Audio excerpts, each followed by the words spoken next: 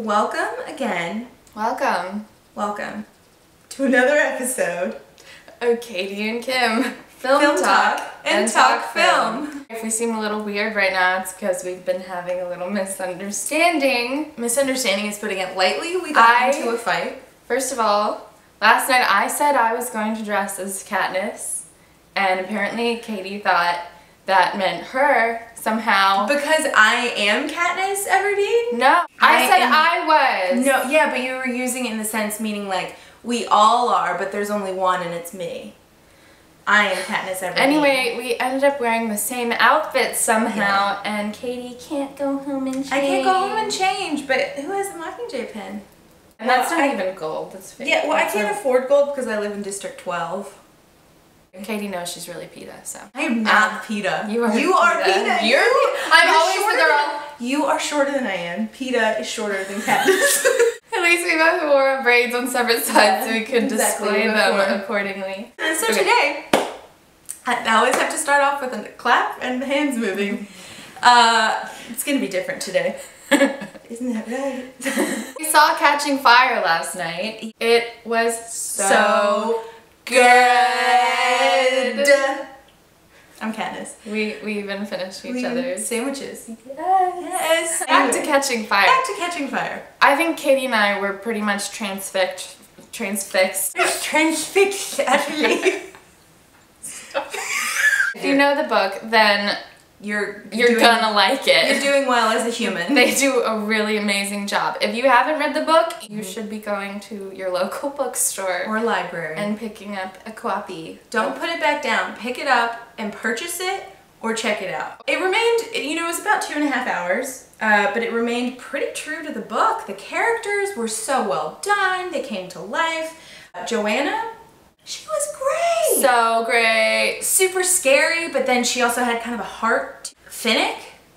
What? Yeah. He had one of those weird, goobery British American accents. It's a little bit like this. Like, hey guys, I love America. And he had kind of like a look like, hey, I have everybody's secrets. Definitely. Would you like sugar cube? This is going to be a little different for us because we're not going to talk about the plot, which normally we bore everyone to tears with before we get to the fun stuff. We don't want to ruin anything if you have not read the books. If you've only seen the first movie, then, I mean, I don't know what's wrong with you and you haven't read the books. The first movie I love just because I love the story so much, but comparatively, it's not that great. But this movie, actually, I think there's something for everyone to enjoy. It's action-packed, there are dark moments, there are of course funny moments, which I think is something really nice about this series, there are moments of levity versus just being like, hey, everything's terrible, shove some coal into this chute and then you might die. We're gonna take your children away. Donald Sutherland. Donald Sutherland is very scary and great. Scary. Oh, one person we haven't talked about yet, Philip Seymour Hoffman is in this. Just call him PSH.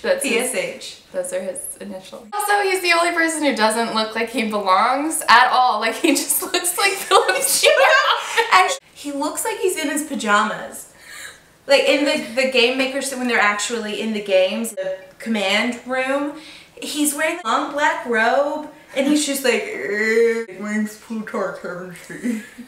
But my Buffalo Bill impression is the same as my impression. He's actually not so bad in it. Other costumes, other than Philip Seymour Hoffman's, were really good. I thought better than the first one. So much better than the Capitol people looked a little bit deranged instead of just goofy. Like, which is Party City. how they are. Yeah. Katniss's costumes made by Cinna. Amazing in this one. Really cool. It just seemed like everything came together. I know they had a bigger budget for this movie and it really showed. The graphics were amazing.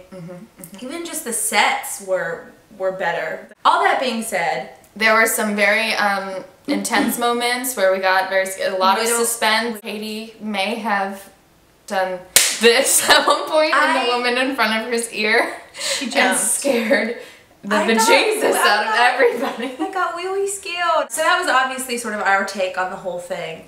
I don't know if you got anything out of that other than that it's really good. Honestly, it's really great. There was nothing that I didn't like about it. For a sequel, I think they did a pretty darn good job. Yeah. And it's also great books, so they had great material. Yeah. And it didn't even feel pared down, and I know it was a little bit, but they kept the really important stuff. Really. Is it worthwhile to see in the theater? Duh. Yes. Duh. 17 thumbs up. 17 thumbs up. This is actually on your rating system.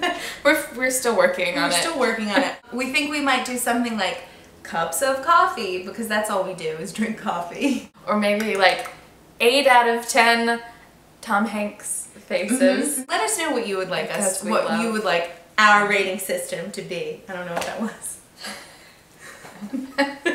So definitely go see it in theaters. Please, please go see it in theaters. Dress up if you want. Dress up if you want. Dress up. What? I wouldn't. Stupid. Great director. Pretty great script. Not necessarily quotable. No, but again, that's not a bad thing. Not a bad thing. This has been another episode of Katie and Kim Film Talk and Talk Film.